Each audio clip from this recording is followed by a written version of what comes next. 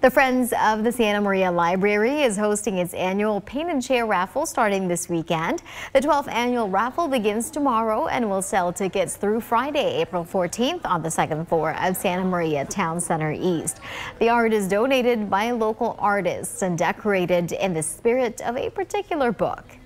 This is a wonderful opportunity to come out, have an outing in downtown Santa Maria when the sun is shining, for goodness sake, win an original piece of art and support a public service like the Santa Maria Public Library. Money raised by the fundraiser will go back to the Santa Maria Library to help it buy more books and also to support their programs.